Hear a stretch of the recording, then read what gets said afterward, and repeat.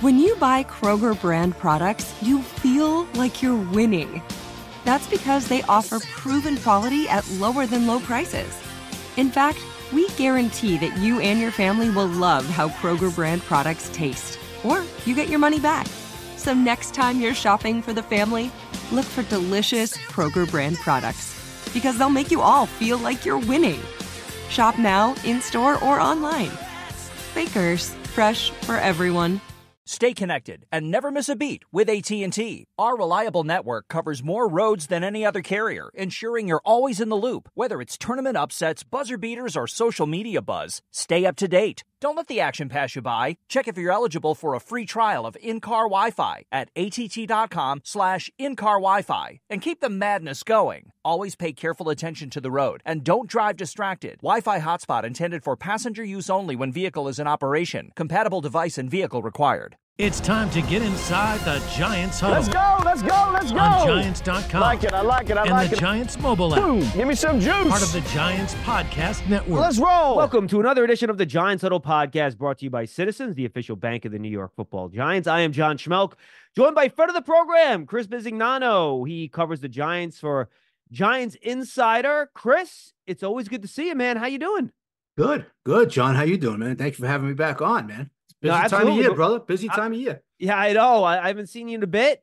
Good to talk to you, Chris. Before we get started, tell the folks where they can find all your work. At Giant Insider on X and the Giant Insider podcast and newspaper, the bi-weekly newspaper. So, and at Giant Insider, like I said, on X. John, look, I guess we're going to get into it. A lot of stuff going on. Owners meeting, right? Shane, Dable speaking, and the draft coming up, man. Get into it. I know you want to get into it hard. So let's start it up. Also, John Mara spoke down there as well. I'm sure the fans out there that are listening to this saw a lot of the quotes. What were your biggest takeaways from what was said down there at the owners' meetings? You know, something that really annoys me, John. I say it all the time, that so many people feel that John Mara runs the draft and tells Dable and Joe Shane, this is the way it's going to be, guys. You run everything by me. I'll let you know if it's good and this and that. And basically, John had to say, listen, if the Joe Shane and Dave's want to go with a quarterback at 6, God bless them. It's their show, right? Basically, that's what they're saying.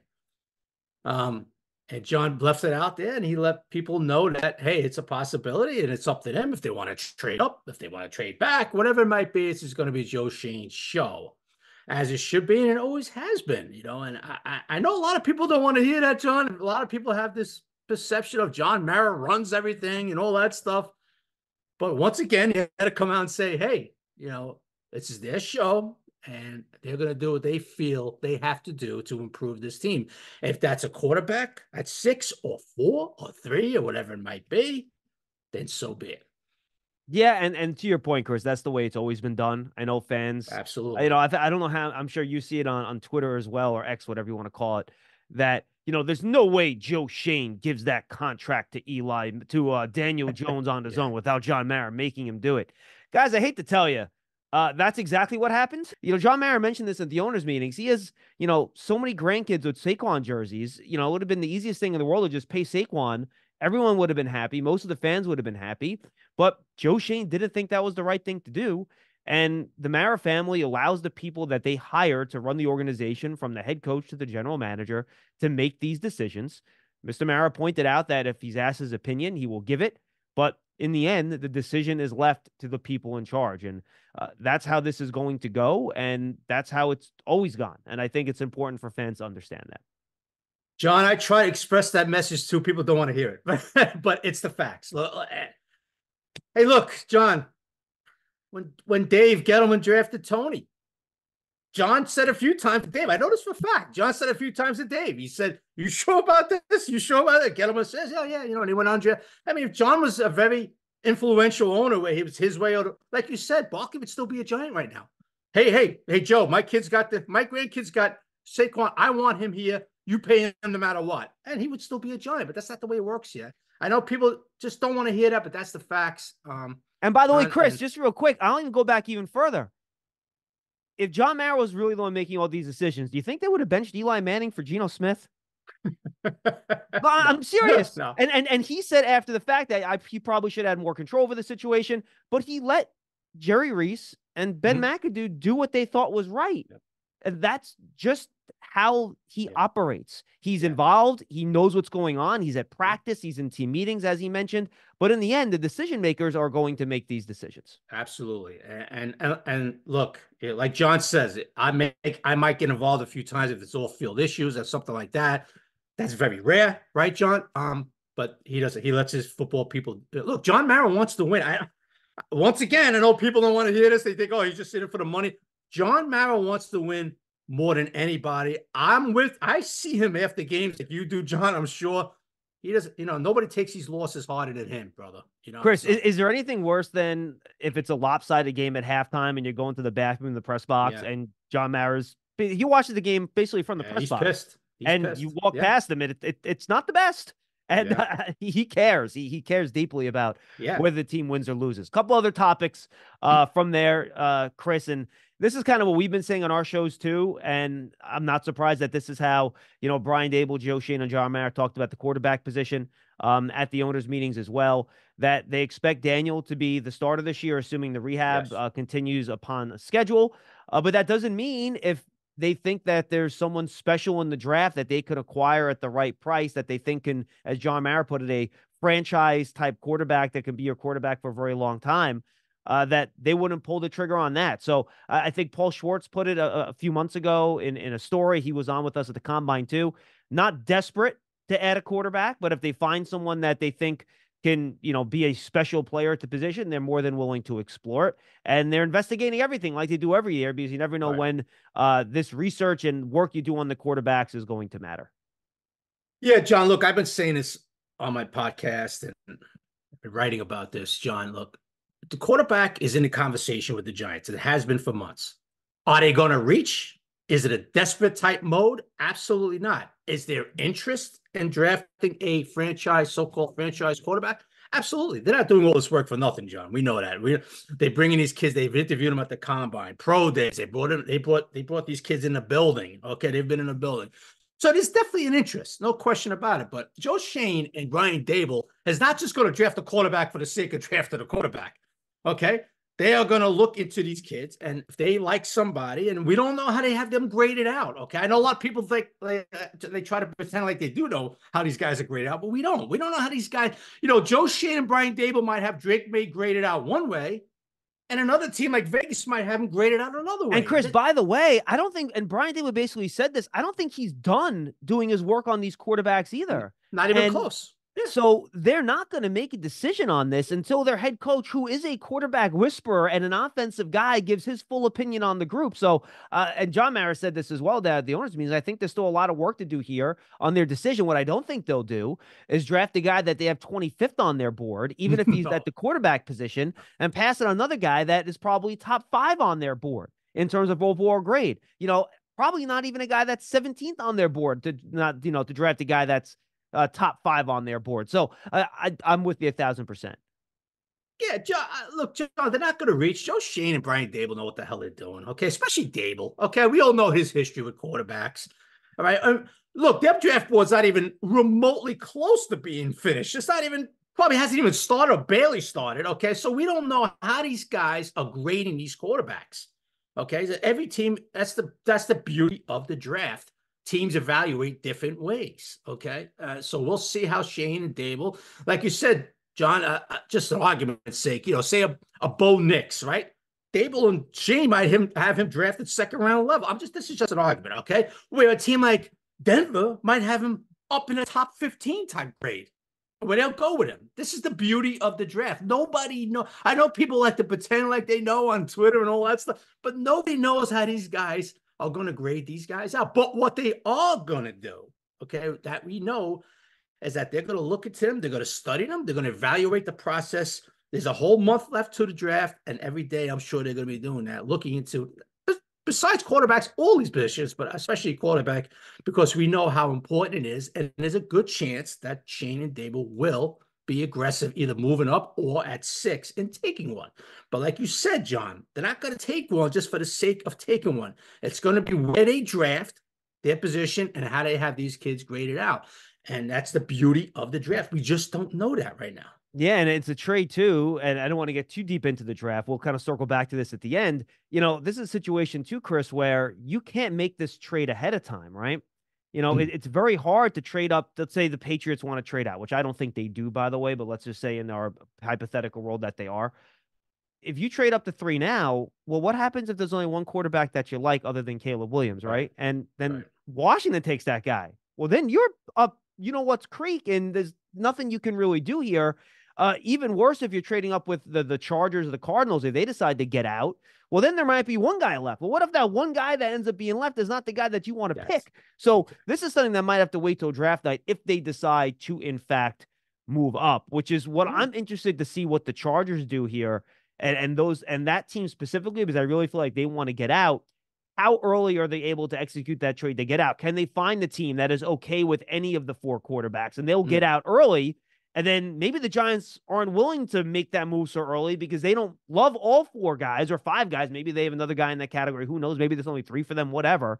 So I think the type of, process and machinations involved in this make it complicated in getting it done because you don't know who's going to be there and when this trade can even be executed. And it might give another team an advantage. Another thing too, and I don't mean to make it a super long question, but maybe the Chargers would rather move down 10 spots, pick up 3 extra picks than move down 1 spot and just pick up 1 extra pick, because the price of the Giants to move from 6 to 5 is going to be different than the Vikings from moving from, what are they, 13, 11 to, 11 to 5. So all these different things are a factor here in what type of trade might be able to get done if, in fact, they end up wanting to make that type of move at all. Yeah, absolutely, John. I mean, look, Washington could turn around and they could take a J.J. McCarthy and say, okay, we got this kid great. I mean, we all know J.J. stock is rising right now. I mean, that could change in the next month, as we've seen with the draft. That's the beauty of the draft. People go up and down. But what if Washington turns around and says, oh, at pick number 2, Washington goes with J. Now, the Giants could have just J.J. and and another kid obviously Caleb's going to Chicago, so we'll leave him off the board. So, and now that throws a whole wrinkle into everything, right? They might not have a Drake Bay in a top 4 grade, top 5 grade, top 6 grade, or they might not have a J. It all depends on how they have these kids graded out. But like you said, that could throw a whole monkey wrench in everything. If Washington turns around and says, okay, at 2, we're going to go J.J. McCarthy. Now, so now you got to, but like you said, John, you have to be ready to pull the trigger on these trades, and you just don't know what's going to happen, brother. What's up? I'm John Wall. And I'm CJ Toledano, and we're starting a new podcast presented by DraftKings called Point Game. Everyone, please welcome Coach John Calipari. We're getting beat by 18. My first game in Kentucky, they're saying Cal's a bust. He can't coach. This is crazy. John Wall runs down the floor and makes a buzzer beater. Yep. You remember that, John? That's my first game win I ever made. Remember you said you never seen me do that. Ladies and gentlemen, DeMarcus Boogie Cousins. I called Boog. I'm like, yo, bro, I'm about to commit to Duke. And I hung up on him. Bro, I'm talking about, do you want to tell me how many times he called me all type of names? Bro, you really sold me out. You doing this. Bro, I was sick. I remember that like yesterday, man. Love you, John Wall. Thanks, Coach. Love you, too. You made me everything I am today. Nah, you made me. You made me. I love it. Check out Point Game with John Wall and CJ Toledano on the iHeartRadio app, DraftKings YouTube, or wherever you get your podcasts. It wasn't even supposed to be That's my game, bro. You have to be ready. They're going to be prepared for this trade, this team, but you just don't know what's going to happen. You love turf. You're good at it. So you start a turf biz. Business grows, your savings grow. Become the most celebrated name in turf. Are you ready for all that life brings? You have no idea. Yeah, 100%. And we'll circle back to what the Giants might do in the draft in terms of players in a little bit. One other thing from the owners' meeting, a couple other things here, Chris. A lot was made of the play calling questions that Brian Dable was asked, whether or not he'll take over play calling duties, what he did last year with play calling duties, why he did what he did, if he did what he did. And basically, Brian Dable went 20 minutes and gave non-answers to all the questions because he doesn't, which frankly, that's what I would do. He doesn't want to lock himself into a decision of what he's going to do if he hasn't really decided yet. My guess is that we're not going to know until they line up in week 1 who's got the play sheet in front of him and who's going to call plays. So if Giant fans are anxious to find out what the Giants are going to do, my guess is that it's going to take a while for them to figure this thing out.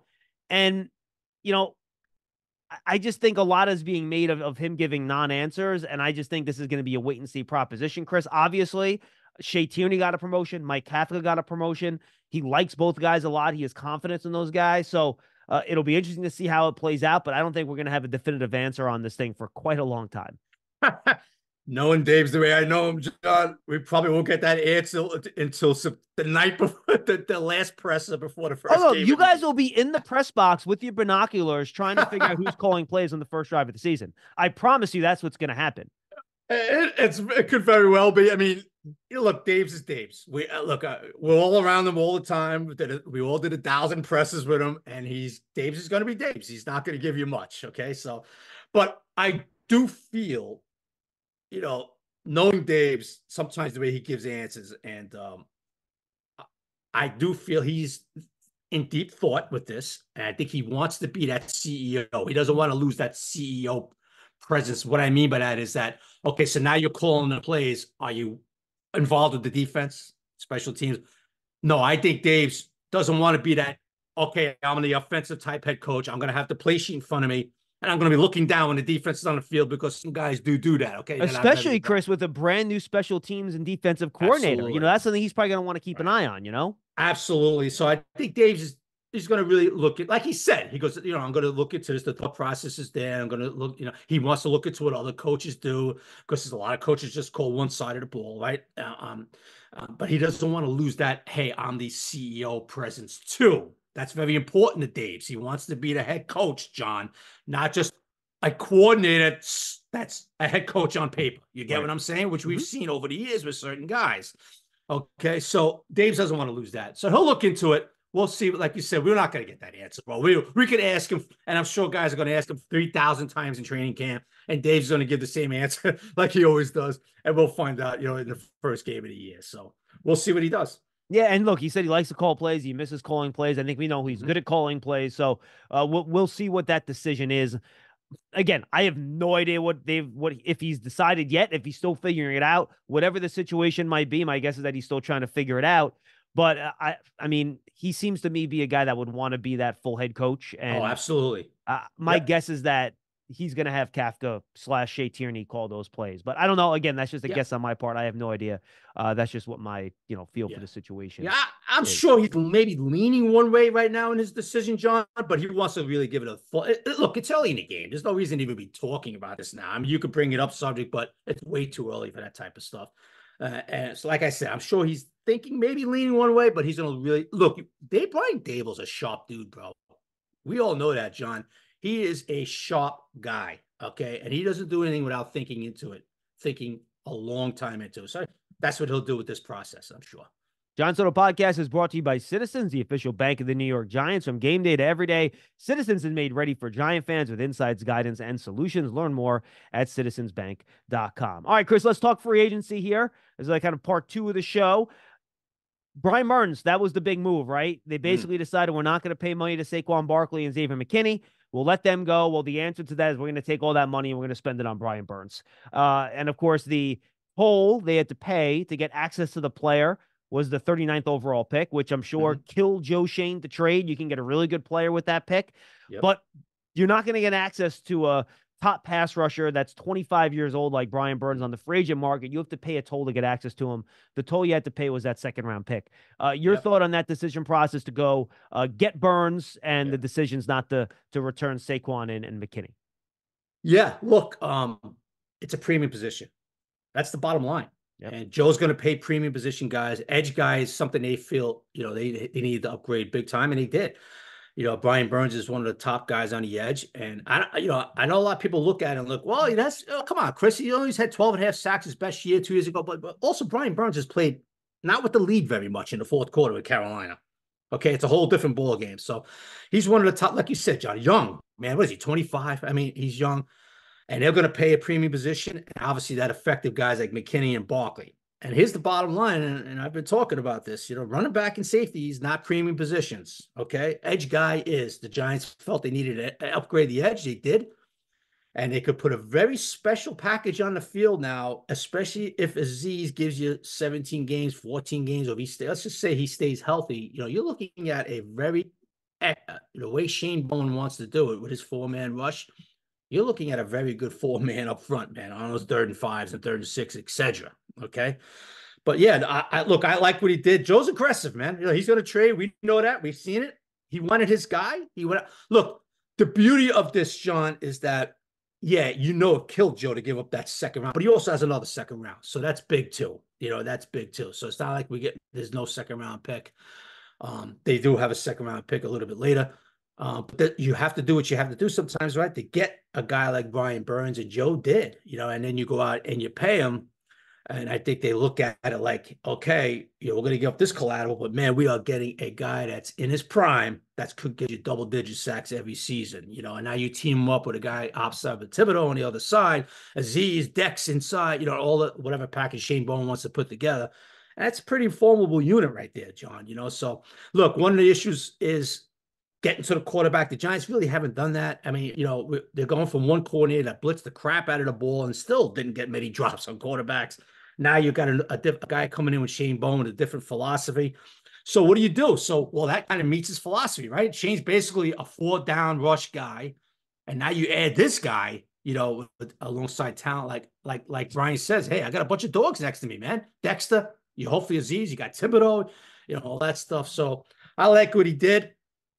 What I like about Joe is that, hey, I'm going to be aggressive if I see something I want. And that's what he did. And the beauty, like I said, too, John, is that you still have a 2nd round pick, so that's big too.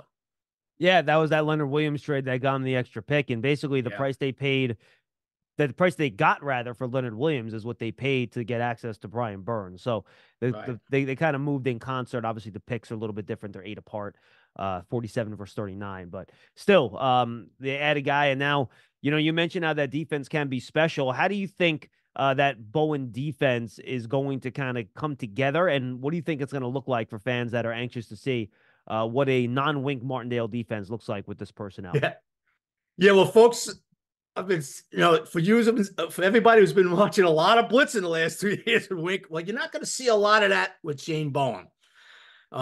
He's basically, not that Shane is not going to blitz at all, but he believes in that 4-down 4 rush guy. He wants to rush 4 and he wants to drop that 7 and all that. So you're going to see a different type of defense, and one of the reasons why, you upgrade that edge guy, when you could get to the quarterback with 4 guys, that's a big difference, So that's the biggest, when Giants fans start watching this team in September, John, that's going to be the big, you're going to look at guys like Wink he'll run the 0 blitz at times. He'll blitz 6 guys up front.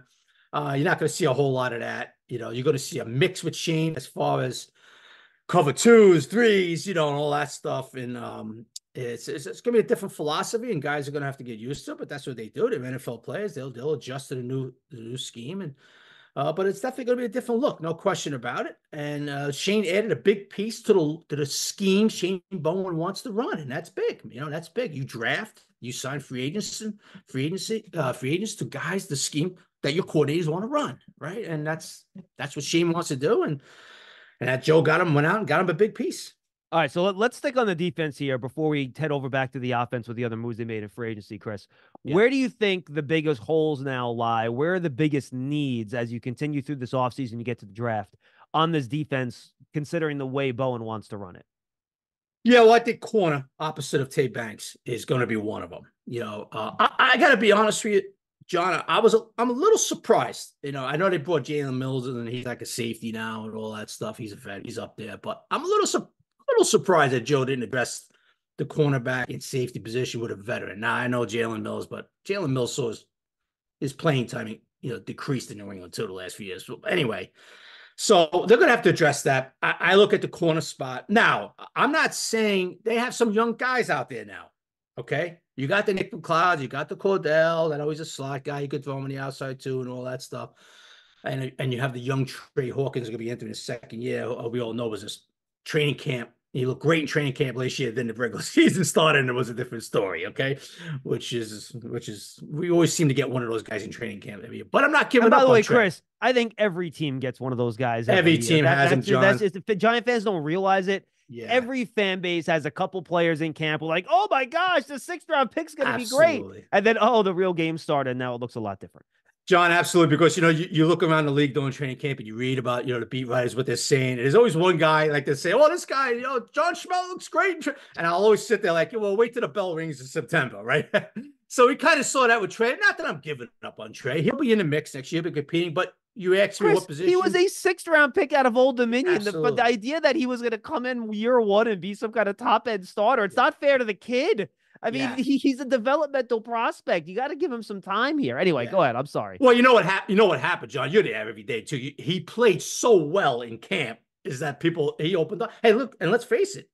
I mean, he was season until he showed he could. You know what I mean? So until it was a little bit, he was a little bit in over his head at the beginning of the year. But I'm not giving up on Trey. You know what I mean? He'll be his second year. He'll be in the mix and all that. But they're going to have to address, in my opinion, they're going to have to address that cornerback position opposite of Deonte Banks. There's no question about it. Now, at safety, you lose a guy like McKinney, who's obviously a very good football player. And you're going to, right now on paper, you got some young guys, and you have the veteran Jalen Mills in the mix too. So those are two positions right now, in my opinion, that are they have holes, and they're going to have to be either there's still some veterans out there, free agent market and the draft, and we'll see what Joe wants to do there. Now, on the inside, you got some young guys like Jordan Riley next to Dex and all that, but it wouldn't surprise me to see him go defensive lineman too in the draft, John, to bring another guy, so. But the one that worries me right now, as we sit here at the end of March, is going to be who's going to be opposite of Tay Banks. That's the one that concerns me right now.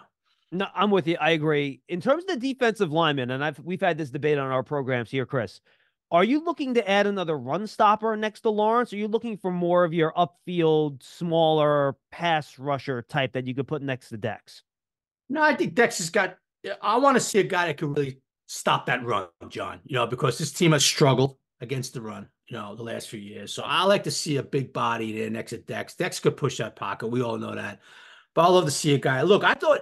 A guy like Sean Robinson was doing a pretty decent job. Of course, we lost him. Right? We lost him for these things happen. Right?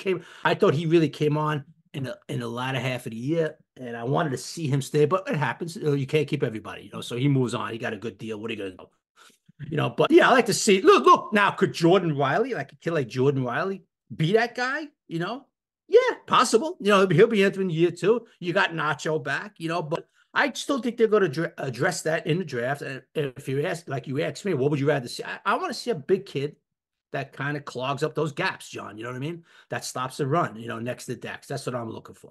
Interesting. See, I think Dex as your kind of one technique, zero technique, depending on how Bowen wants to line them up, right? I think then you need that 3, which is more of your upfield guy to kind of replace what Leonard was before, he got traded to Seattle. So I think it's interesting because I think there are good arguments on both sides there, especially given the Giants' issues against the run. I totally get where you're coming from. I'll be curious to see, especially Bowen and, Joe Shane's point at the combine that he wants guys that to get upfield into the quarterback. So I'm curious. I'm very curious to see how they view that second defensive tackle position, because I do think that there are good arguments on both sides of that. Yeah, and you could look with a healthy Aziz. Now it'd be interesting to see how they mix this up, right, John? As far as, okay, so now you got a 3rd and 7, and you have a Brian Burns on one side, you got Tibbs on the other side, you got Dex. Hey, you throw an Aziz on a 3 tech. Right? You remember the old days where you kind of mix it up with the Tuck and Ozzy and all those guys in the NASCAR, the whole package. I'm not saying that's what the level of talent is, but I'm saying is that you could kind of mix them up front. And that's what I'm curious to see. What Andre Patterson, defensive line coach, and Shane Bowen, what they do with these guys up front, how they mix, mix and match. Aziz to me is going to be very interesting, John, because a healthy Aziz is right now healthy going into camp. Aziz is the second best pass rusher on his team behind Brian Burns. All right? I would say behind Burns and Dexter, but yes. John, look at Aziz's number when he's healthy, man. The games he plays and the sacks. Okay. So, but whatever. I'm not going to argue. Whatever. But Aziz is a guy that, we all know. I know people are going to be like, come on, Chris, he's never healthy. I get it. I know that. I'm talking about a healthy Aziz. So it'd be interesting to see how they mix and match with those guys up front. It really is, to see how they line them up. I think it'll be a lot of fun. I'm with you. All right, let's jump to the offensive side of the ball in free agency, Chris. They had a couple of offensive linemen in John Runyon Jr. and Jermaine Illuminor. Then you also had guys like Aaron Schlottman, Aaron Stinney that are kind of depth pieces on the line. Yeah. And John Mara, again, made the point that I think the quote was that it's ridiculous that we continue having these offensive line issues. He expects it to be better this year. And Joe Shane made the point, too, that, obviously they're trying to get that group better. Also, one of the pieces of news coming out of there that they're going to start Evan Neal this offseason and keep him at right tackle, which probably means Jermaine Illuminor will probably start inside at guard, though Brian Dable did not commit, much like with the play calling, did not want to commit to who's playing what positions on that offensive line, so have to wait till OTAs to see where they line up to figure that part out. What do you think overall about how the Giants decide to address the O-line in free agency? Yeah, look, and I like what Joe did, okay? I felt they needed a upgrade in a pass pro guard, John. I felt they really struggled in that last year at times, Pugh, Brennison. And one thing that John Runyon Jr. gives you, okay, he's probably a better pass pro guard than a run blocking guard. Oh, absolutely, 100%. Remember, he was a left tackle in Michigan, so he knows how to pass protect. I mean, there's no question. When you watch him on film and when you watch him when he played for the Packers, the way he attacks a pass pro, he looks like a tackle, right? I mean, he strikes out with the hands. He's not the most athletic guy with his feet and all that, but he's definitely an upgrade and something I felt they needed, and that's a guard that could pass pro well. And there's no question John Runyon Jr. And he's got that nasty, like his dad, right? Like his dad. He's kind of got that nastiness in the inside. I like that, John. I like that. I felt the Giants needed that. So I like what Joe did. Obviously, Jermaine Illuminor, I hope I'm saying that right. Yeah, you got it. Good job. Okay, thank you. I'm not exactly the best at pronouncing names too, but I'm fortunate enough to get that one right. Jermaine is a guy that obviously he could play guard. He played guard a lot in Baltimore. He did it in his career. He has done it in his career, and he's a tackle, and he's played pretty good tackle. So Evan Neal, no question, you can't give up on Evan yet. Okay, he's going to go into camp as a tackle, but you do have Jermaine now, and what I mean by that is this, John. It's year 3 for Evan, and he's had a lot of health issues. Don't get me wrong, but to me, John, this is going to be a short leash for Evan at the tackle position this season. I don't think if he struggles, okay, and that's not all Evan's fault. He's had health issues and all that, but let's face it, John, he hasn't played like a 7th overall pick yet, hey, look, okay? Joe Shane said it in his postseason press conference. Evan Neal has to play better. Right. I'm not here getting on anybody. This is exactly what the Giants and the organization, that's just how the Giants feel. And Joe Shane said he has to get better. So they're going to give him a chance to get better, John. Okay. And it's going to be his position to lose. But I fully believe that it will be a short leash on Evan Neal this year because you have a guy like Jermaine could slide right over and play right tackle. So we'll see how that plays out. But it's nice to have. And look, even a signing like Aaron Stinney, okay, he's a guy that started and won a Super Bowl with the Tampa Bay Bucks. He played with them. He's not a bad guard, a veteran. We all that. Nice little pickup, nice depth guy. Guy goes down, you throw Aaron in there, right? So I kind of like what Joe did. Of course, they have to do it on the field. We all know that. But I love the Jermaine Illuminor versatility because if Evan struggles again, there's no way, John, they are going to sit there, Dable and Shane. It'd be malpractice to watch him sit there because he's a 7th overall pick and watch him struggle week after week.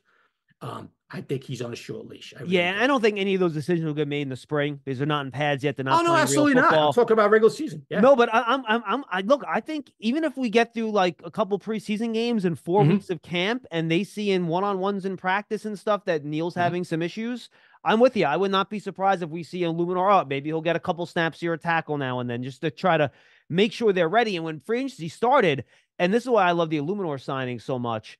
Again, not that he's going to be a Pro Bowl or an All-Pro or anything like that, but he was a starting caliber right tackle for the Raiders for 2 straight years under the Giants' current offensive line coach. So we know it's going to work, okay?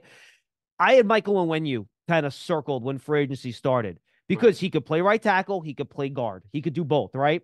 Well, once they spent all the money on Brian Birds, allocating the amount of cap space you would need to get a guy like Onwenu became very difficult.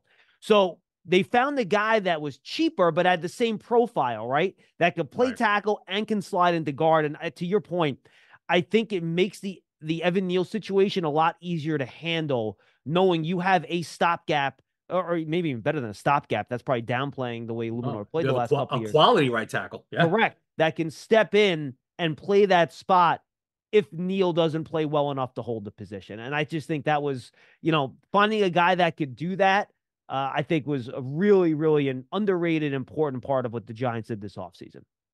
John, absolutely. I couldn't agree with you more. Giant fans should be excited about this new offensive line coach, Carmen Brasillo. And I'll tell you why quickly, John. Jermaine Illuminor said in his presser to us about when he was a rookie or first year, second year, he goes, I stunk. You remember when he said that? He told me in my interview that he stunk the first 4 years of his career. And I'm going to give you a quick story, John. Yeah. I remember when he played guard for the Ravens.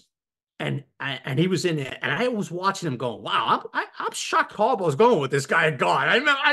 I specifically remember saying that to myself, right? And then the last 2 years, I'm watching him with Vegas, John, especially last year. And I'm saying to myself, wait a minute. Is that the same Jermaine Illuminor that I saw in Baltimore that couldn't block a guy? I was like, wow, what you want to talk about an improvement? I was like, holy crap. And guess what, people? Well, that offensive line coach from the Dante Scarnecchia school, okay, is not a Giants offensive line coach. And it goes to show you how much an offensive line coach could really change a guy. And Jermaine, in my opinion, John, Jermaine Illuminor is one of those guys that you look at him and say, man, is that the same guy that was in the league 3-4 years ago? Look how much better he is. He is now a solid, like you said, John. Do I think he's making Pro Bowls and All Pros? No. But he is a solid right tackle. And that's something the Giants have now if Evan doesn't work out. What's up? I'm John Wall. And I'm CJ Toledano, and we're starting a new podcast presented by DraftKings called Point Game. Everyone, please welcome Coach John Calipari. We're getting beat by 18. My first game in Kentucky, they're saying Cal's a bust. He can't coach. This is crazy. John Wall runs down the floor and makes a buzzer beater. Yep. You remember that, John? That's my first game winner I ever made. Remember you said you never seen me do that. Ladies and gentlemen, DeMarcus Boogie Cousins. I called Boog. I'm like, yo, bro, I'm about to commit to Duke. And I hung up on him. Bro, I'm talking about, do you want to tell me how many times he called me all type of names? Bro, you really sold me out. You doing this. Bro, I was sick. I remember that like yesterday, man. Love you, John Wall. Thanks, Coach. Love you, too. You made me everything I am today. Nah, you made me. I love it. Check out Point Game with John Wall and CJ Toledano on the iHeartRadio app, DraftKings YouTube, or wherever you get your podcasts. It wasn't even supposed to be That's my dance, bro. You're ready for a change. Payday comes early with Citizens, so go to that retreat. New you moves to the country. Now you're raising goats and launching a lifestyle brand. Are you ready for all that life brings? Giant fans love a winner. It's why they love Citizens, named a 2022 Best Bank in the U.S. by The Banker. As the official bank of the Giants and sponsor of the Huddle, Citizens is made ready for fans of Big Blue. Learn more at citizensbank.com. Oh, actually, Chris, I forgot. Devin Singletary. That was one big offensive addition we did not talk about in free agency. I almost forgot him before we jumped to the draft here. Look, I watched this tape. I was really impressed by it. I think he's elusive. I like I think his height actually helps him. It gives him good contact balance. Guys have trouble picking him up. He was just as productive as Saquon was and fewer carries last year. Now, obviously, playing with C.J. Stroud and I think probably helped out a lot for Devin Singletary in Houston. I'm not saying he's as good of a player as Saquon Barkley by any means, but I think he'll step in here, and I think he'll be a very solid starter for them. Oh, absolutely. It's a good running back, John. He's a good running back. Is he Saquon? No, of course not. But he does Saquon things where he'll get you those yards. He's good with it. He has good hands, John. He'll get you catch. He'll get you receptions. The only thing he's lacking is that top end breakaway speed. I mean, exactly. He can do everything else. Right. He's not a home run hitter, but he could do everything else. And I know I might upset some Saquon fans with this, but he's a better pass pro running back than Saquon. Okay. Now Saquon did get a lot better at that last year. Yes, he did. But, yeah. Look, I'm just saying. That wasn't Saquon's forte. Okay. You watch Singletary though, and he's a pretty good pass pro back. Now, is he? Of course, he's not Saquon Barkley. I'm not saying that, but he's a very good back. Obviously, they're very familiar with Evan from Buffalo, but he's a guy that's going to give you yards. He's going to give you catches. Look, he didn't break. How much would he sign for, right? Not a guy signed for $10 million a year, $11 million a year. Nice price tag on him for a very good player. And I think they had that lined up where they kind of knew, John, that Saquon probably wasn't going to be here again, and they had guys lined up, and that was one of them for sure. All right, Chris, let's jump over to the draft now before we wrap this sucker up. Sitting there at 6, we've already kind of touched on the quarterback. You could circle back there if you want to. What are your overall thoughts here at number 6? To me, you look at the group of skill position guys on this team now, Chris, and you're going to have a chance to get a guy who would be a top 10 wide receiver in any draft, whether it's Neighbors, whether it's a Dunze, whether, who knows, Marvin Harrison Jr. You never know who's going to be there at 6 when the Giants pick. I would have a hard time believing, given what Joe Shane and Brian Daboll saw in Buffalo and how much Stephon Diggs' addition helped that offense and their quarterback up there, that they would pass on one of those top wide receivers if they're sitting there at 6 and the whole quarterback thing doesn't work out. John, I couldn't agree with you more, bro. I mean, if the quarterback thing doesn't work for them, if it doesn't work out, I don't think there's any way John, I look at these. I've seen these 3 kids in college like you have, and I've watched a lot of tape on them. And I got to be honest with you, John. I look at Marvin and I look at Rome and I look at Malik Neighbors. And to me, these are 3, I hate to say this because they haven't played a snap in the NFL, but these are 3 can't miss wide receivers, in my opinion. Guys that are going to come in and make an impact, put them on the X, and they're going to make an impact for you, man. I look at them. I just love all 3. And to me, there is no way. Look, Daniel Jones has not had a number 1 receiver since he's been here. Daniel Jones, people, is going to be the quarterback here in September. Whether you like it or not, he's going to be their quarterback. Okay? The kid has never had a true number 1 receiver. Well, guess what, right, John? There's 3 of them right there. 3 of them. And the Giants are going to have a pick on 1. Hey, John, a month ago, if me and you would have talked either via text or on your show, and I would have said, hey, there's a shot they're going to get Marvin Harrison. You would have said, Chris, do me a favor. Stop drinking when you come on my shows. There's no chance of they getting Marvin Harrison. He's going to. Well, guess what? A month later now, we're still a month on the draft. Don't get me wrong. But there's a chance, there's a possibility the Giants can land Marvin Harrison Jr. Well, let me put it this way, Chris. 2 years ago now, right? If I would have told you when the Giants were picking it was 5 and 7, right? The Thibodeau O'Neal year. Yes, 5 and 7. At this time that year, we thought Thibodeau had a good chance of being either the first or second defensive end taken, and Neal was going to be the first offensive tackle taken. If I told you those guys would have been available at 5 and 7 that year, you would have told me I was crazy. Yeah, I would have said you were nuts. Yeah, absolutely. And here we are, John. Here we are a month away, and the way it's shaping up, the way J.J. McCarthy's stock is rising, you could have the first 4 picks, if Arizona trades out, quarterback. And the market is going to be so hot, too, because the Raiders, the Broncos, the Vikings, they're all going to be bidding for that pick. Absolutely. And the Vikes have 2 number 1s to play with, okay? So they're going to be very aggressive. Kevin O'Connell's going to be very aggressive, okay? They're going to, and if they have JJ a top 4 grade, now, like I said, like we talked about the beginning of this, right? We don't know how these guys, how these teams have these guys graded, but say, argument's sake, they have JJ a top 4 grade, okay? Or even JJ goes 3rd and they have Jaden Daniels up top 4, whatever. Guess what? The draft really starts at pick 5 now. Okay? With the Chargers. The first 4 could go quarterbacks and now so what do the Chargers do? Well, guess what? They got Justin Herbert. They might say, well, we're not passing up on a Joe Wall. Hey, you know what? We feel Brock Bowers is a difference maker for Justin Herbert and our offense. Okay, we're going to go with him at 5. Okay? We don't know. That's the point I'm at. I mean, do you realize Marvin Harrison Jr., and in my opinion, John, this is just my opinion, he's still the best receiver in this draft, okay? Okay?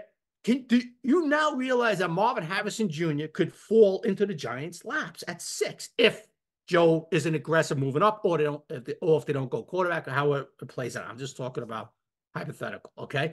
Marvin Harrison Jr. could be a Giant. If not, John, you look at Malik Neighbors, you look at Rome and Dunze. Dude, I've seen these guys. You've seen them. They're so impressive, John. To me, they come in from day 1 and they're making an impact. You put them on the X, and there you go. There's your number 1. And all of a sudden, the Giants have a pretty damn good receiving group, right? Because I think all those guys would elevate what Hyatt and Wandale Robinson and Slayton can do, right? It just makes it easier for those other 3 guys. Absolutely, John. And if Darren Waller's back, it makes it easier for him too. Okay. So hey, I don't think there's any way, John, that if the quarterback thing doesn't work out, they don't go with a wide receiver at number 6. That's my opinion, bud. Could you, if it's not a receiver, what else could you sell to Giant fans as being a logical move? Obviously, an offensive line or a tackle. Then I think that you look at if they don't go wide receiver, then you get your tackle, and then you take it from there. Offensive line, well, right, because that's something. Obviously, they haven't had a good offensive line in a long time, and if they don't go receiver route, then obviously they have a guy like, let's say, argument's sake, like a Joe Alt or the kid from Penn State or the other, graded up there, and they say, okay, we're getting this kid in here. Okay, we're gonna upgrade this offensive line, and we'll work out the right tackle, all that stuff, all that down the road. But I tell you what, John, call me crazy, man, but I also will not. It would not shock me. Say they don't go wide receiver, quarterback, the whole deal. They're sitting there at 6. It would not shock me for Brock Bowers. There we go. That's what I like. A wild card. I'm telling you, John, if I'm sitting in the media room that Thursday night and the Giants go Brock Bowers at 6, I'm not going to sit there and go, what? What? Are you effing kidding? I'll be like, okay. It would not shock me. I think personally, like you just asked me, I think it's wide receiver, no question. But the wild card, like you just said, Brock Bowers. Yeah. Okay, and we'll see what happens with Darren Waller. Obviously, there's still some, mystery regarding that. Don't know what's going on with him. We'll see what happens. And Brock Bowers is an excellent football player. I think I would have trouble picking him over one of those wide receivers, I think, but I think it's interesting. I agree. All right, day 2. What would you be your focus, Chris, in terms of trying to fill those needs? I imagine, given our previous conversation, secondary and defensive tackle would probably be your 2 big focuses. Absolutely. I think cornerback in that second round, John, is something that has to be looked at. Safety in the middle rounds, another defensive line, and another guard. Look, you have 6 picks, okay? Bring in another guard. Your 4th round, whatever it might be. Bring another young kid in here on the offensive line, all right? But to me, John, that second round, you have to seriously look at cornerback. And there's some good corners. Look, there's some good corners in the 2nd and 3rd round. That are going to be out there. And to me, since they didn't address it in free agency, right, John? You always free agency always kind of dictates a little bit what they're going to do in the draft, right? That kind of, not everything, but it kind of dictates what they're going to do. Well, they haven't signed a cornerback, okay, in free agency, at least yet. They haven't brought in a guy. So to me, that second round, you got to get that other corner. Okay, and then obviously safety in the rest of the rounds. I like to see a defensive lineman, and I like to see another guard in here. How about a running back? And wouldn't look in the middle round, running back wouldn't surprise me. Yeah, 4th, 5th round, something like that. Yeah, that wouldn't surprise. Look, how many good backs have been taken 3rd round, 4th round? I mean, holy crap! We've had a guy that was taken in the 7th round has won back-to-back Super Bowls, and has been part of a back-to-back Super Bowl team. Pacheco, so. No, but that wouldn't surprise me either. But I think that cornerback is a position that second round they have to focus in on, John, and try to get that guy opposite of Tay. Awesome. All right, Chris, anything else that you think we missed that you want to touch on Giants offseason wise that you think we should touch on before we say goodbye? No, I think we covered it, buddy. It's going to be a fascinating what they do. Obviously, look, we know, John, we discussed it here. Quarterback is something they're very interested in, and it's going to be interesting to see if they do draft one, if they're aggressive, if they move up, and all that. So to me, that's obviously what I think of all of Giant Nation is keeping an eye on. What the hell do they do? Do they go out and draft a quarterback April 25th? So that's going to be the fascinating question, buddy. And it'll be about a month or so of people wringing their hands about what they're going to do. So it should be fun. You can keep track of all that with Giants Insider. Also, of course, Giants.com, the Giants mobile app. Chris Bisignano from Giants Insider. Chris, we appreciate the time, my friend. Enjoy the next few weeks, and we'll see you at the pre-draft press conference in a couple weeks when Joe Shane manages to tell us nothing over the course of 30 minutes. It'll be a great time for everybody. John, it's been a pleasure. Thanks for having me back on, buddy. We'll talk soon. Join us on the next Giants Huddle podcast brought to you by Citizens, the official bank of the Giants. For Chris, I'm Schmeelk. We'll see you next time. Introducing the Lisa Chill Collection, your answer to hot nights. These mattresses beat the heat with ultra-cool covers, whisking away heat for the perfect sleep temperature. Save up to $460 on Chill mattresses and get 2 free pillows when you shop now.